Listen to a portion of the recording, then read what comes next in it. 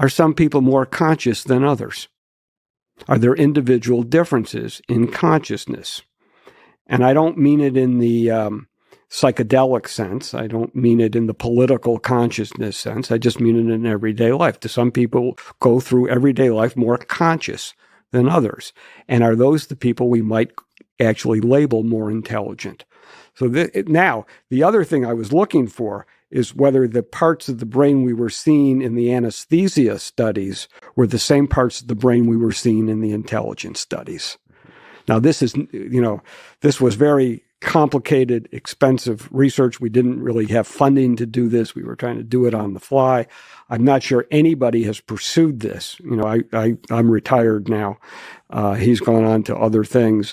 But I think it's an area of research that would be fascinating to see the parts. There are a lot more imaging studies now of consciousness. I'm just not up on them.